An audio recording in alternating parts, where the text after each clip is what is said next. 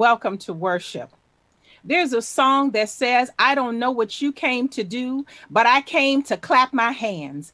I came to stomp my feet. I came to leap for joy. I came to shout amen. So make a joyful noise to the Lord, all the earth. Worship the Lord with gladness. Come into his presence with singing. Know ye that the Lord is God. It is he that has made us and not we ourselves. We are his people and the sheep of his pasture. So let us enter into his gates with thanksgiving and into his courts with praise. Give thanks to him and bless his name. For the Lord is good. The Lord is good. The Lord is good and worthy to be praised. Let us pray. Gracious God, we are your people and the sheep of your pasture. Grant us an open heaven. We have gathered together this morning to thank you and to praise you in spirit and in truth. You said how good and pleasant it is when brothers and sisters live together in unity. We are grateful to be able to worship together with our brothers and sisters, our family, friends, our crew, our tribe, our neighbors, and our community, both near and far. We have been separated from one another and unable to worship together for almost 2 years. But we are grateful today, God, that you went ahead of us in a pillar of cloud to guide us on our journey during the day, and a pillar of fire to give us light so that we could travel safely during the day or night. We thank you, God, for this new day. It's a day that's pregnant with possibilities, filled with miracles, signs, and wonders. We ask now, God, that you would allow us to feel your presence, that you would move by your spirit through this entire service, that you would leave no heart and no stone unturned. We ask it all in the mighty name of Jesus the Christ. And your people together say amen, amen, and amen.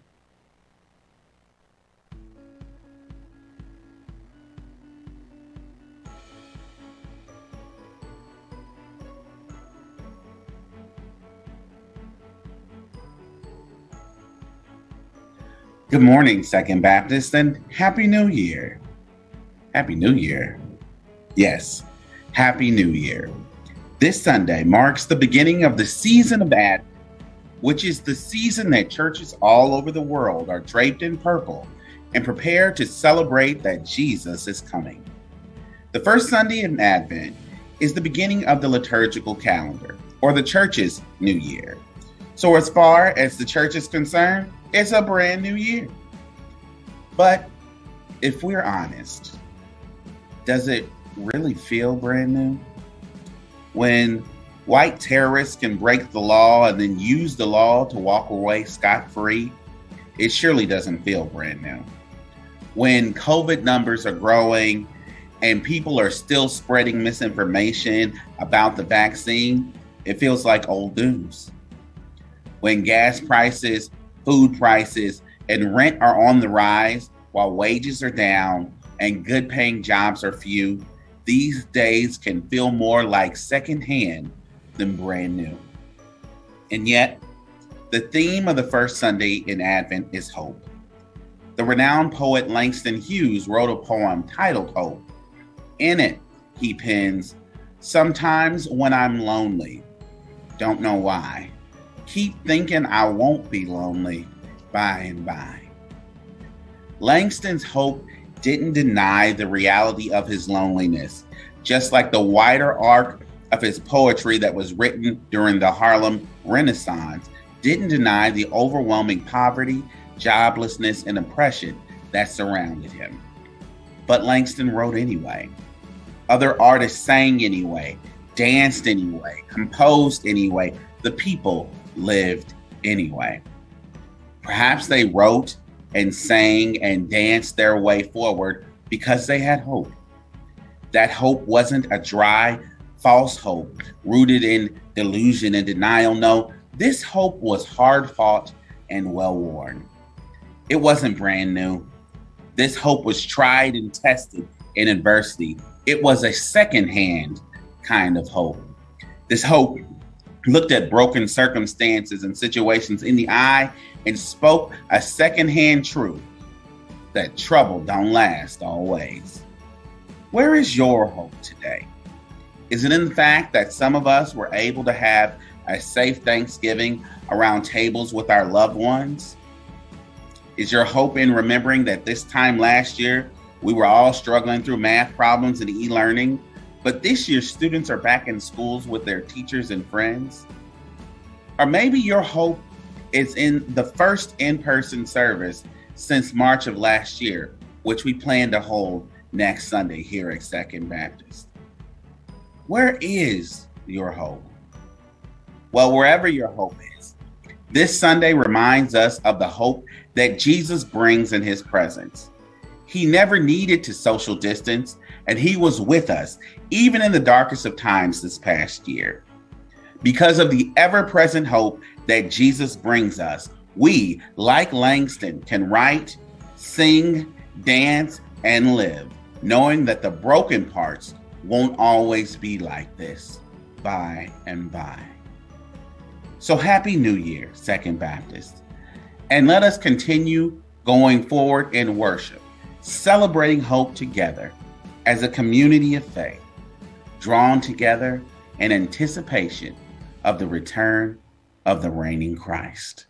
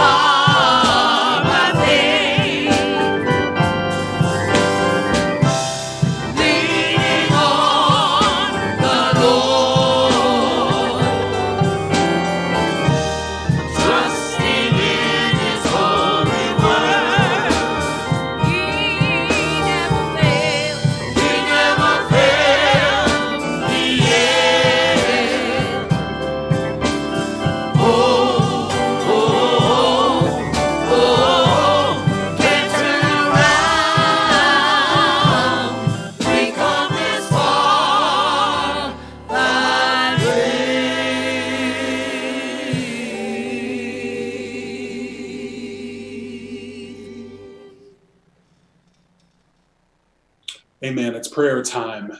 We invite you wherever you are, whatever you're doing, to just stop, be still, and know that God answers prayers.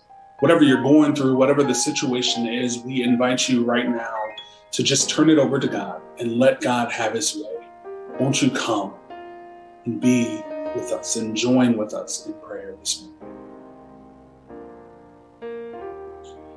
Oh God, in the name of Jesus, we come this morning giving you all the praise, glory, and the honor. God, worthy God, we thank you because we know if it had not been for you on our side, we would be nothing and nowhere. God, as the sun still shines and the seasons continue to change, we are grateful for your loving and saving grace that keeps right on being consistent in our lives. Oh God, have mercy. We thank you for your grace and your mercy during the good and especially the difficult times. We thank you for grace and mercy when we need it the most and when we need it the least. God, thank you for your grace. Thank you for your love. Thank you for just being you. Jesus, we come this morning with something on our hearts and minds. Father, we know you to be a healer, and if there is a healing that's needed, please hear our prayers. God, we know you to be a provider, so we ask that you would hear our prayers and provide in the name of Jesus. God, those of us needing comfort, protection, peace, a way out of no way, a breakthrough, Lord, hear our prayers. God, we ask that you would hear those prayers in the name of Jesus. In the name of Jesus, we call on you to hear the prayers of the saints in Evanston, the saints in Chicago, the saints all over the state, the nation, and the world, in the name of Jesus. And when you've heard the saints, we pray that you would open up a window in heaven and pour us out blessings that we don't have room enough to receive. Father, we're lifting up our sick and our shut-in the name of Jesus, as well as our bereaved families. God, give them the strength and determination needed to heal and the comfort to soothe their loss. God, there is nothing like losing our loved ones. But we are reminded that we serve a God who will be there with us even until the end of time. And so, God, we ask that you stir up the energy and the freeing power to heal right now, to deliver, to set free in the name of Jesus. God, we pray for your blessings over us as we have so much to be thankful for. God, you continue to watch us and strengthen us. And Lord, you continue to show us that there are no limits to God's love. We thank you for this season. We thank you in this season. We thank you for all that you have done. God, we pray for a thankful spirit in the assignments and the callings that you have given us over our lives. God, we may want to moan and complain sometimes, but give us a thankful spirit. Remind us of your plans and not our plans. Remind us of your will and not our will. Remind us of your love and your strength and your determination. Remind us that we are your child. In the name of Jesus. God, remind us that you are God and not us. So whatever we have decided for ourselves to let go and have your way in our lives, God, when we let go, take over, take control. Have your way. God, we thank you. We praise you for today. We praise you for your people. We praise you for your mercy. We praise you, oh God, because we know that you are the living God. God, we know the blood still works. God, in the name of Jesus, we call on that blood. We call on that healing. We call on you, oh God. Whatever it is, God, give it to us. Whatever it is, God, bless us with it. Whatever it is, God, comfort us with this and keep us with it. God, we thank you. We are grateful today for you. Because of you, we still live. Because of you, we are able to run on and to see what the end is going to be. And so while we are here on this earth, allow us to be a blessing. While we are here on this earth, allow us to be obedient to your plans and your will, that your will may be done. God, we thank you this morning, and we pray the Lord's Prayer, saying, Our Father, who art in heaven, hallowed be thy name. Thy kingdom come, thy will be done on earth as it is in heaven.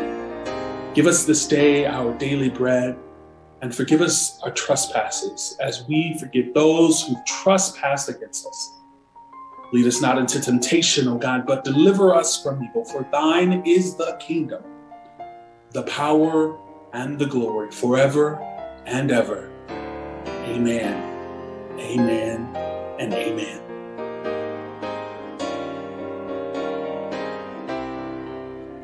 This past summer for me was marked by the kindness and generosity of strangers.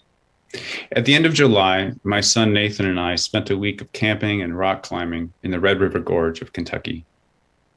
On the second to last night, we prepared our camp for thunderstorms, but we woke in the middle of the night to find the river rising in our campsite. As we attempted to drive out of camp, the river quickly rose to 4 feet above the pavement, overtaking our truck and filling the seats with muddy water. As we began to climb out of the windows, I turned to my son, who had offered the astute observation, "Dad, this is bad." I shared with him this narrow assurance, "Nathan, we are going to live through this." And we did live through that night, but we did find ourselves in the coming days faced with new floods of exhaustion, grief, self-doubt, and at times despair. We only made it through each of these coming floods because of the people God had placed in our path. We made it through each of these floods because of the generosity of the search and rescue team, the kindness of a tow truck driver, and the hospitality of fellow climbers, and the superhuman love of my wife, who embarked on a 48-hour journey to bring her family home. It doesn't always take heavy rains for us to be overtaken by a flood. Floods of responsibilities, debts, tasks, worries, and doubt. Suddenly, there is more than we can handle, control, or even comprehend. As we look at the resources of time, gifts, and money, it does not seem to be enough. But we are able to slow down and take time, be kind to those around us, and offer what we have to give. God has given you what you need. God is using you to bless those around you. You may be overwhelmed. You may not see the whole story, but God has still given you what you need, and God is using you to bless others in need. In Kentucky, that all-volunteer search and rescue team had no way to pull us from the water, but they stayed with us, offering their time through the entire night, shining flashlights from the shore as they waited for the waters to subside. That tow truck driver was short-staffed in the midst of the pandemic, and his rundown shop was marred by 1-star Yelp reviews online. But offering kindness, he came at sunrise to pull us from the mud, gave us his gravelly scrapyard to sort our gear, and personally drove us to a place to stay the night. And that climber's base camp had lost their own kitchen due to the storm, but offered us the food they had in their staff fridge and a place on their lawn to set up our tents. I'm so grateful that each of these people, in the midst of their own floods, were willing to take time to care for others, offer kindness to strangers, and give what they had to those in need. And I would like to invite each of you this morning to take time, show kindness, and give generously from what you have. Let's pray. Lord, we are thankful for those around us who have offered what they had in our own times of need. We ask that you would empower us with your Spirit to give generously and joyfully, trusting that you are able to multiply all that we have to offer as a blessing to the world around us. In Jesus' name we pray. Amen.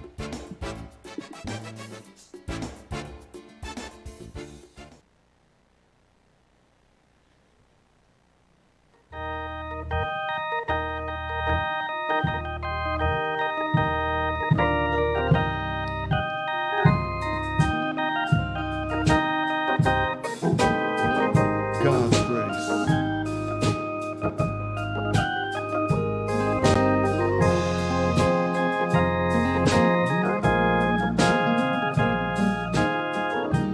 How did I make it all these years?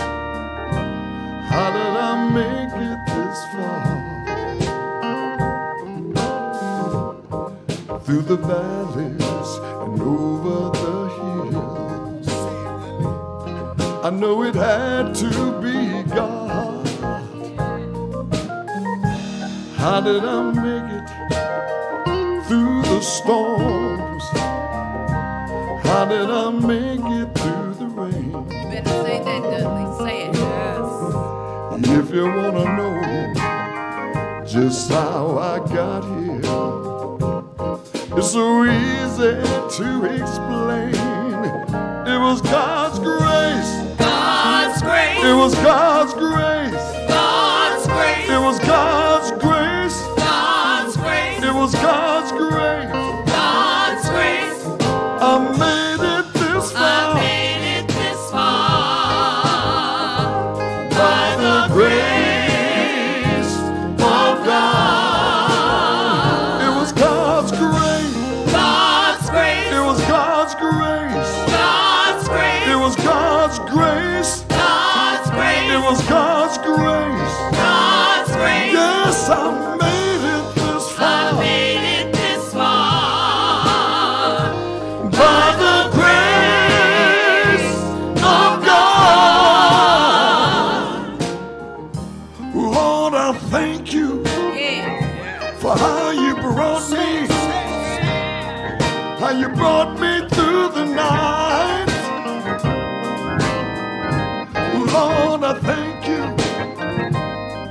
I should have left. You stood by my side. Say it, Dudley.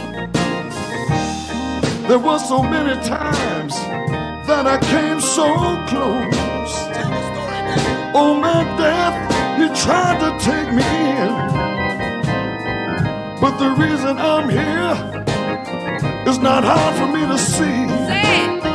In fact, it's so easy for me to explain. It was God's grace. God's grace. It was God's grace. God's grace. It was God's grace. God's grace. It was God's grace. God's grace. Yes, I made it this I far made it this far by the grace of God. It was God's grace. God's grace. It was God's grace. God's grace. It was God's grace. God's grace. It's amazing grace. God's grace. Yes, I made it this I far. made it this far Yes, by the grace of God. I remember the times when I stayed away, even though I knew the word, still I wouldn't obey.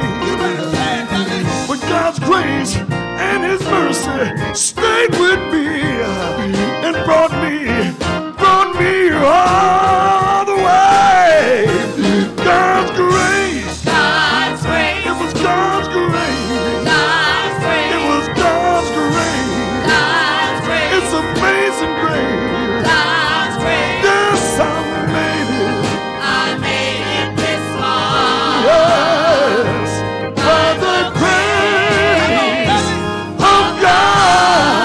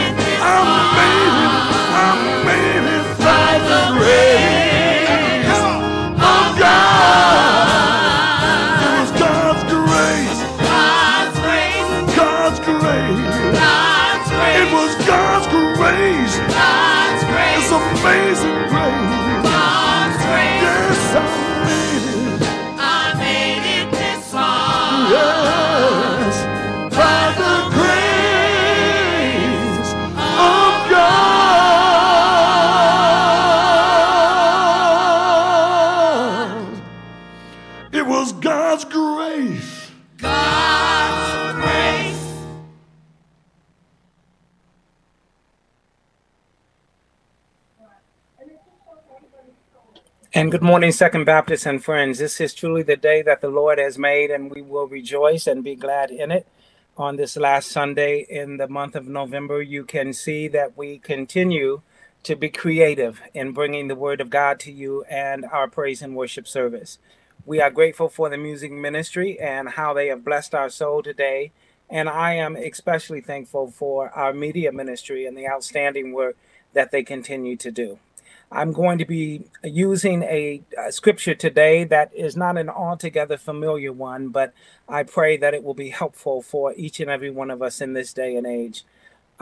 It is from Psalm 40, beginning at verse 1. We find these words: I waited patiently for the Lord. He turned to me and heard my cry. God lifted me out of the slimy pit, out of the mud and mire.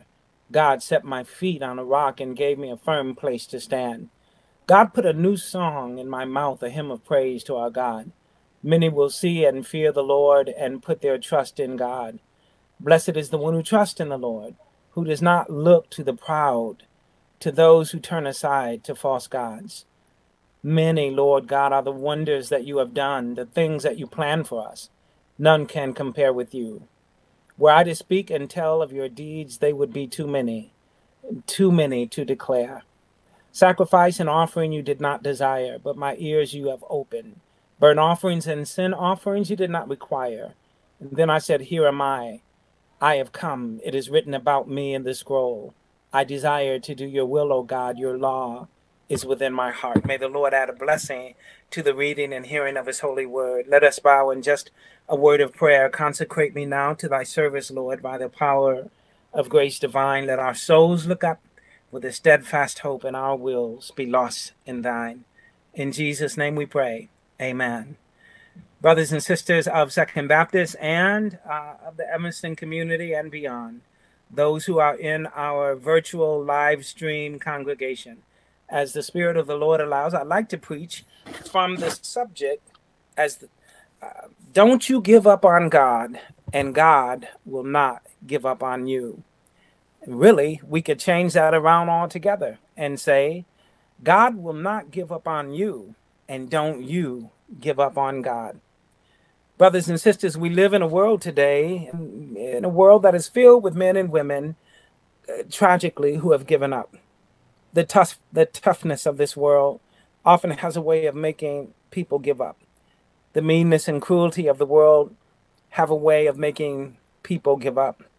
The betrayal and coldness of friends, sometimes our only family members, have a way of making many give up.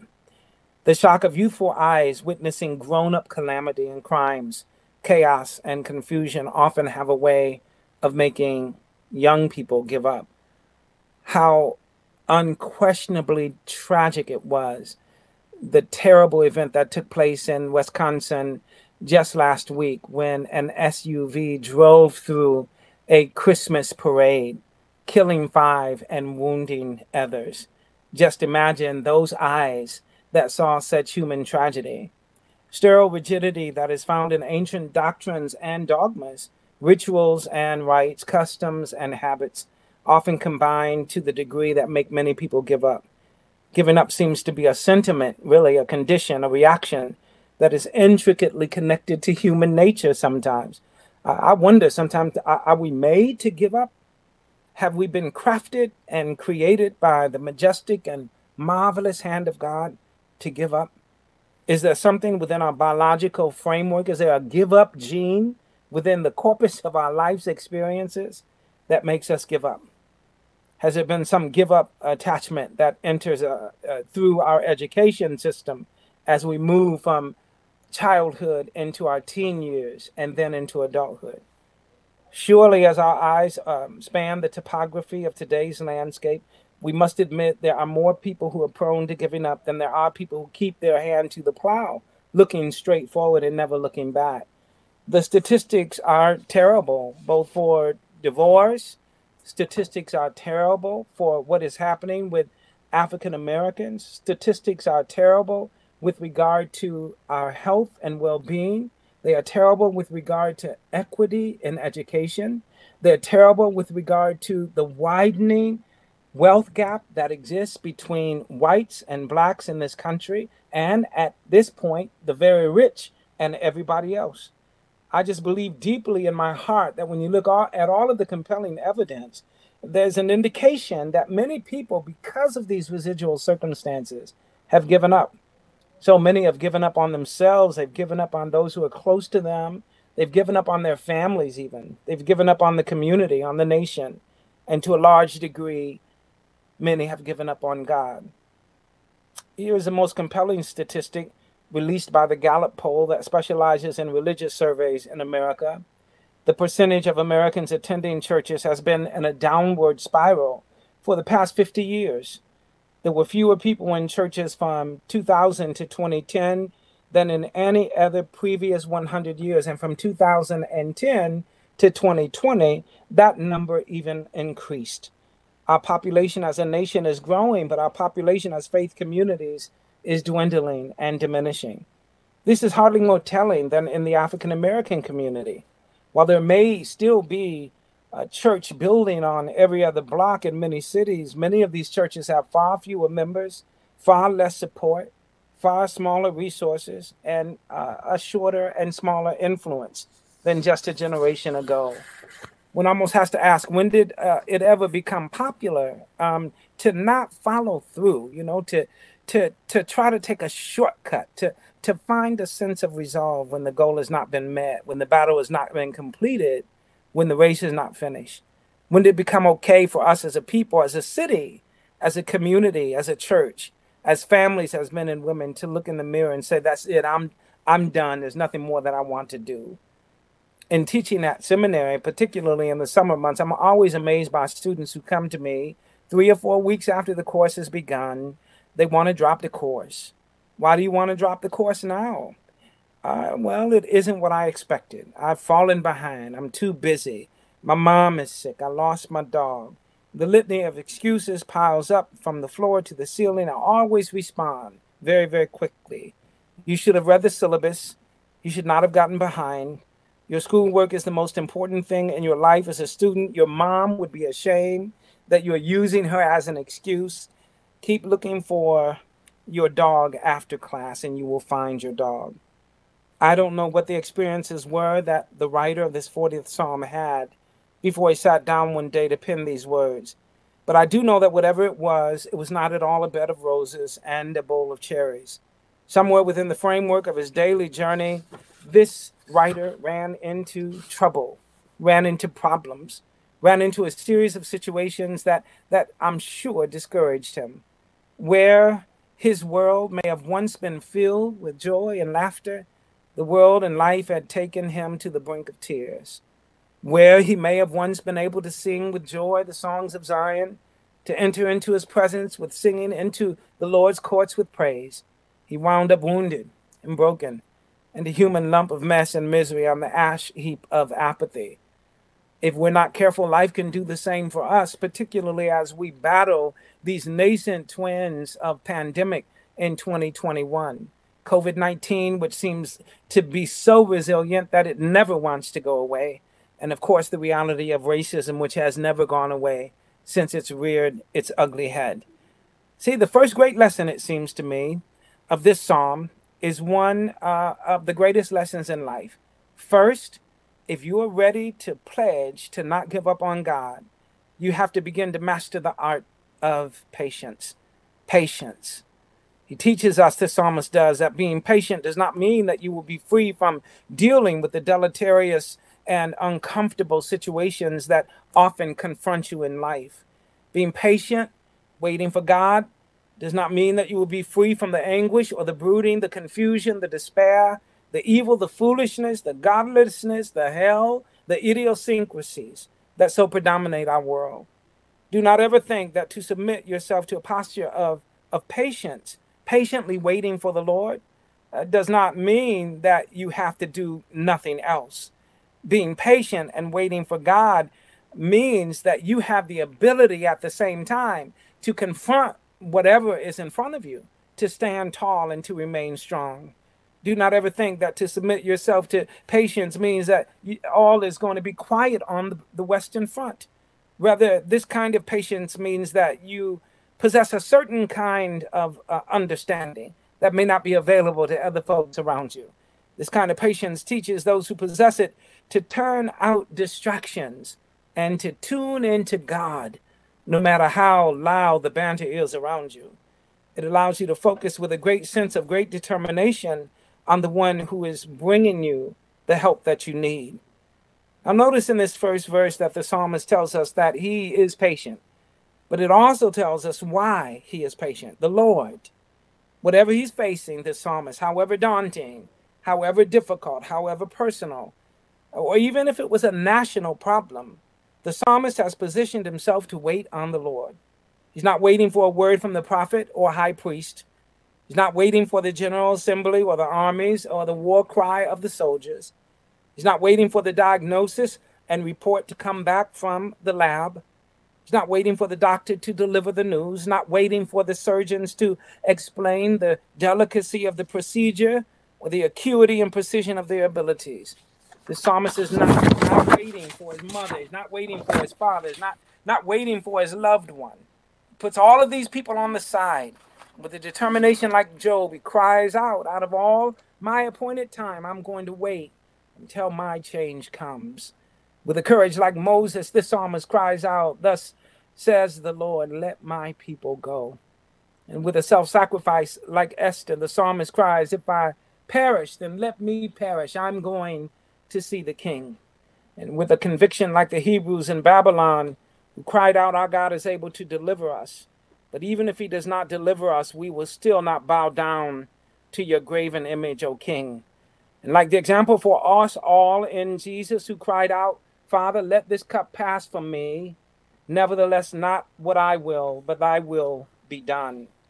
With all of these amazing qualities, the psalmist cries out, but at the same time, waits patiently. And so can you.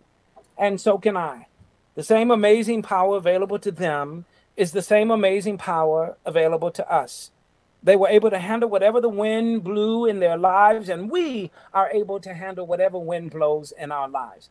However the vitriol that is aimed in our direction, we can make it. Whatever the outcome of the verdict and however unjust it is, we can make it, we can handle it if we wait patiently and if we have the ability, to cry out to the Lord. Those folk back then, because of the leadership of the psalmist and the word of God, were able to respond to whatever adversity set itself up in their paths. All you have to do is wait, but you got to wait patiently for the Lord. To wait patiently, as I mentioned, is not an inactive statement. It does not mean we sit on our hands. It does not mean we do that we go into our prayer closet, and refuse to come out. It does not mean we're constricted and confined to our present situation in life. To be patient is not always being quiet. It's not always being impassive. As a people, Second Baptist, we ought to know what kind of patience to exhibit. Those folk that are in this world have taught us, who went before us, about the importance of patience also having an active participatory piece to it. An active patience, for instance, found the Baptist preacher Nat Turner, who led an insurrection that let the world know the horror of American slavery, being patient but acting at the same time. An active patience is a Marcus Garvey shouting out above the racism of America in the 1920s, up, you mighty race of men and women.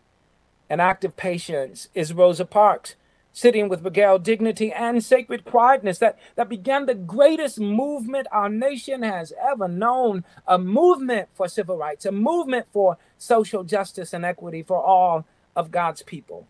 An act of patience means that as you wait and trust in the Lord, you're also actively participating in improving your life and the lives of those who are around you. An act of patience is knowing and believing and trusting that God is going to improve and strengthen not only you, not only your family, not only your neighborhood, but your community, the city of Evanston and the state of Illinois, and ultimately our country and world. But we also have to strive to make our town and our city a better place. We have to strive to make our neighborhood a better place. We have to strive to make our families and ourselves better as well. If you can't do anything more than show love to your neighbor, then show your neighbor some love. If you can't do anything more than share a cup of sugar, an egg, a kind word, a helping hand, a shoulder to lean on, then do it as you wait on the advocating premise found in Sam Cooke's song, A Change is inevitably, going to come. Secondly, of course, you have to cry. We've mentioned that. We wait patiently and we cry. The richness that is found in the Word of God teaches us so many things. It is commendable to have patience. It's amazing to have patience. Patience will carry you much further in life than if you don't have patience. But you must also be able to articulate your crisis unto the Lord. Listen. If you're the victim of a robbery, the first thing you're going to do is call the police. If your child comes home from school with a suspension notice, first thing you're going to do is call the principal. If your cable bill arrives and it is an exorbitant amount, the first thing you're going to do is call the cable company. If you decide to go on vacation, the first thing you're going to do is call a travel agency. If you need a ride to the airport, the first thing you're going to do is call Uber or Lyft or a cab. If you need to go to Paris for a conference, you're going to call the airline. So then why is it when you wake up in the morning, clothed in your right mind, when you realize that you have more than enough food on your table, when the blessings of life keep raining down upon you despite the mitigating circumstances that your life is in, why is it that we fail to call and cry out to God? My God, God keeps raining blessings down upon us. Blink your eyes about 17,000 times a day without ever once computing a signal to your brain to remind it to blink, to send a current to your optical nerve that sends a signal to the capillaries just behind your eyelids, telling them to blink and blink and blink and blink over and over again. You didn't have anything to do with that. You're just blessed. My goodness. When your heart beats about 100,000 times a day without ever computing a single thought to your circulatory system, reminding it to continue the flow of blood through the millions of veins that are in your body that makes their way to your heart in and out, allowing it to beat over and over and over again. You didn't have anything to do with that. You're blessed. My God, when the central core of your biological framework, the brain works in harmony with 12 pairs of cranial nerves that directs 32 pairs of spinal nerves that controls over 45 miles of nerves in your body. You never once think about walking or running or eating or lifting your arm or snapping your fingers or clapping your hands. I'm telling you, you are blessed. And if you're blessed, then every now and then you ought to be able to cry out to God and say, thank you, God. Bless you, Lord. Love you, God. Need you, Lord. Want you in my life, Lord. Can't live without you. There's no way that any of us can get through this life and world without calling and crying on God. And here in the text, the call comes in the form of this resounding cry. The psalmist cries out. Based upon his present circumstances, he cries out. And every now and then life makes you cry. It does. It does. There is no person so strong that life has not made him cry. There are none so faithful that life has not made her cry. History and tradition suggest that the writer of the 40th Psalm was none other than King David himself.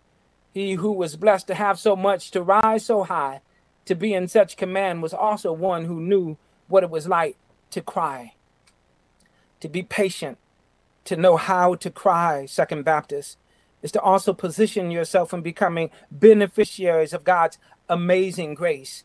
Here we are, my family and I, in Princeton, New Jersey. I'm coming at you with the word at 25 McLean Street in Princeton. It is amazing what God won't do.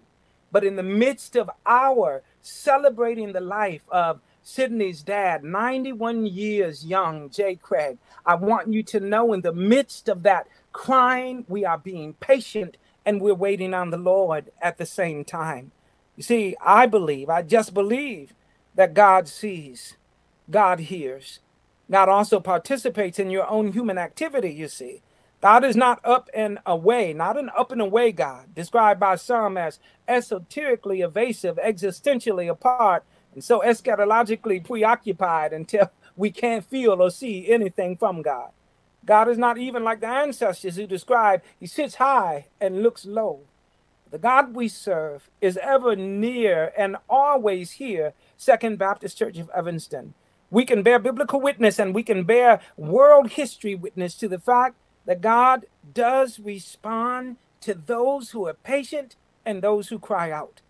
This would be the opposite, or it would be different from those who give up. Don't you ever let the record indicate that you gave up, because to give up is not just a singular act of an introvert. To give up is to give up on everything that God has already ordained and bequeathed upon your life and for you to be successful. I hope someone sees it here. To give up is to not only say you cannot continue, but it is to give the impression that your whole support system is a failure in your life. To give up, to throw in the towel, to refuse to continue whatever it is you're doing, wherever it is you're going, is to give up on everybody who has meant anything to you in life. Well, I know we don't want to hear it today. Everybody wants to go it alone today. You know, this world of the self-made woman, the self-made man. No one wants to be meaningfully connected to anybody else. But you didn't come into this world by yourself. You cannot leave this world by yourself. At least two people were with you at the beginning, mama and daddy. And at least one or two people will be with you at the end, the undertaker and the preacher. Giving up means that you give up on the mom who believed in you. Giving up means that you give up on the dad who worked for you. Giving up means that you give up on the sisters and brothers who were by your side as you grew up. Giving up means that you give up on the friends who played with you, the teachers who taught you, the congregation who loves you, the neighborhood that looked out for your welfare, the man or woman who won your heart, the co-worker who punched the time clock right by your side. To give up means you have given up on God, you see, who made you and sustains you and walks with you and talks with you. God who lifts you up when you fall. The God who hears you when you call. God is the one who has guided you through your most difficult moments, covered you in the time of danger. God is the one who shielded you from the storm. God has blessed you in the midnight hour, cradled you in arms of grace and mercy. God has been blessing you with the dawning of a new day from your very, very birth.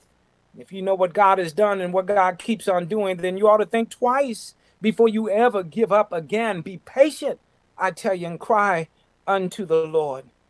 You know that God is alive today when you're patient and cry unto God. God's presence is seen in jagged peaks, standing majestically against the heightened skies. God's voice can be heard in the roaring peals of thunder during the storm and in the still silence of a sunshine-filled November afternoon. God's power can be felt in the blowing wind, the falling rain, the glowing ray of sun, the roar of ocean waves, and the wonder of our love for one another. And if we're not careful, we will forget that God's love can also be seen and felt in our tears of sorrow. God's love can be felt even when agonizing moments of despair overwhelm us and it feels like we can't go on. Now, I don't know how you feel about it today, but I won't give up on God. I can't give up on God. God is my first line of defense and my last hope that things are going to get better. I can't give up on God because God has never given up on me. And if you don't give up on God, I guarantee you, God won't give up on you. But God will not give up on you. And so please, don't you ever give up on God. Let the church say amen.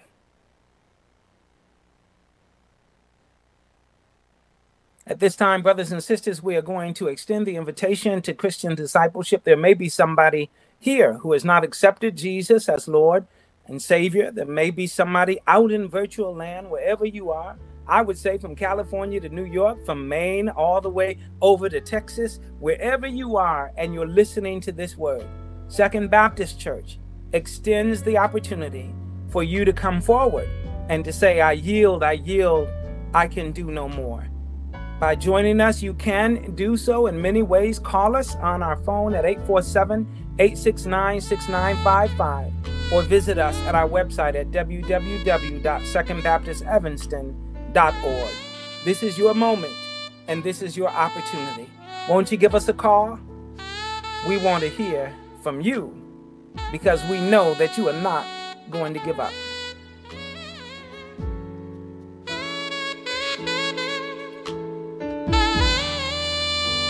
And now, as we prepare for our benediction, we pray that all of you have had a wonderful and festive and a full Thanksgiving weekend. We pray that you didn't eat too much.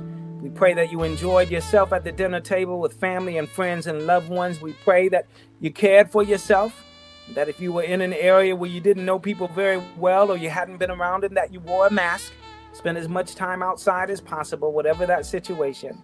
But at this time, we thank God for the wonder and joy of this praise and worship service. And now unto God, who is able to keep us from falling and to present us faultless before the Lord's throne, to the only wise God, be glory and majesty, dominion and power, now, henceforth, and forevermore. Let the people of God say, keep the faith, baby. God bless you.